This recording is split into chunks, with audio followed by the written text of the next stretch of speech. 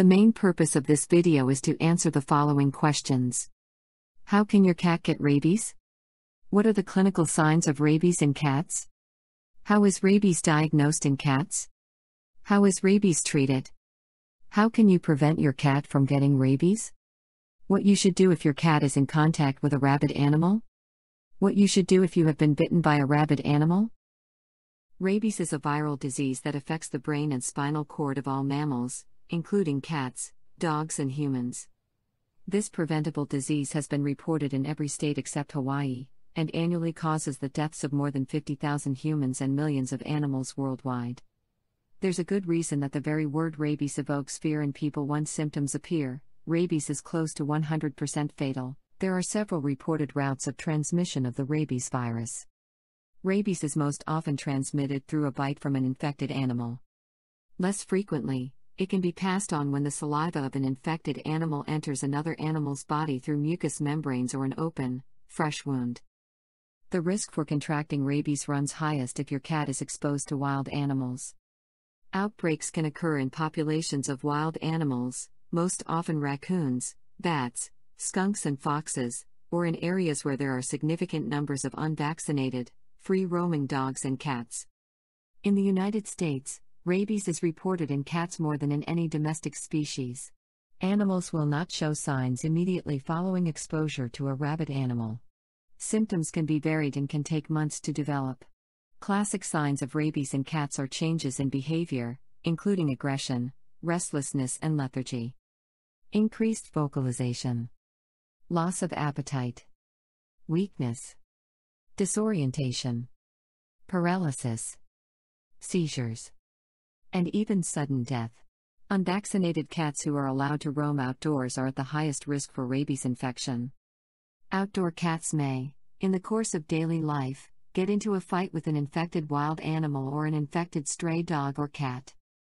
And although widespread vaccination programs have helped to control rabies in dogs, feral cat populations remain a reservoir host for the rabies virus. There is no accurate test to diagnose rabies in live animals. The direct fluorescent antibody test is the most accurate test for diagnosis, but it can only be performed after the death of the animal. The rabies virus can incubate in a cat's body anywhere from just 1 week to more than a year before becoming active. When the virus does become active, symptoms appear quickly. There is no treatment or cure for rabies once symptoms appear. The disease results in fatality. Vaccination is the key, and in most areas of the United States of North America, it's the law. All companion felines should be kept regularly vaccinated by a veterinarian with a licensed rabies vaccine. You'll need to discuss the revaccination schedule with your veterinarian, as it will depend on local or state laws and the duration of the vaccine's immunity. Vaccinating your cat doesn't just protect her from rabies, it also protects your cat if she bites someone. Some local ordinances require lengthy quarantines or euthanasia of pets who have bitten someone if the owner does not have proof of current vaccination.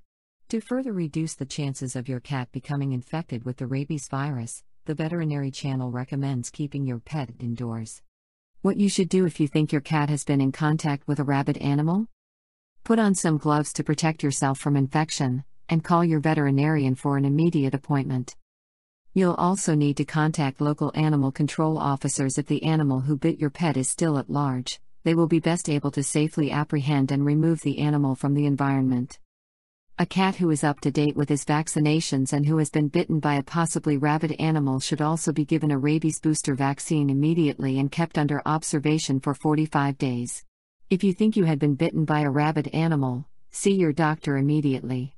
You may need to get a series of injections. Do not attempt to handle or capture a wild animal who is acting strangely, for example, a nocturnal animal who is out during the day, or an animal who acts unusually tame. Report the animal to local animal control officers as soon as possible. For more information about this important zoonotic disease, please contact your local veterinarian. Subscribe to the veterinary channel for more informative videos.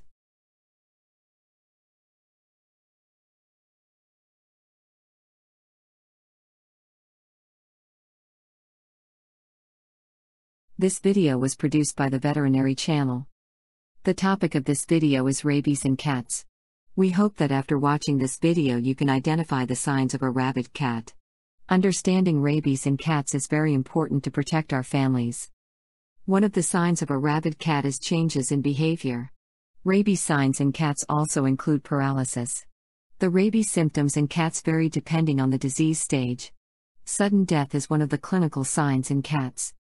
A cat with rabies represents a dangerous situation for your family. Rabies-infected cats are usually kept outdoors. One of the rabies in cat symptoms is aggression. The rabies in cat signs needs evaluation by a veterinarian.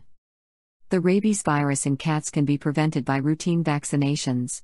The symptoms of rabies in cats can be confused with other disease processes. A rabid cat represents a danger to the community in general. Feline rabies is a zoonotic disease. Rabies in cats is a preventable disease. The routes of transmission of the rabies virus includes bites and exposure to saliva. The classic signs of rabies in cats includes changes in behavior, lethargy and anorexia. Unvaccinated cats are at the highest risk for rabies infection. A feral cat can be the reservoir host for the rabies virus. There is no test to diagnose rabies in live animals. The direct fluorescent antibody test is the accurate test for diagnosis of rabies in cats. There is no treatment for rabies in cats. Your veterinarian can recommend the most appropriate revaccination schedule using a licensed rabies vaccine. A rabies booster vaccine is recommended 1 year after the first dose of receiving a licensed rabies vaccine. If you see a wild animal acting strangely, you should contact the local animal control officers. If your cat is bitten by a wild animal acting strangely, the local animal control officers should discuss with you the protocols for quarantine and euthanasia.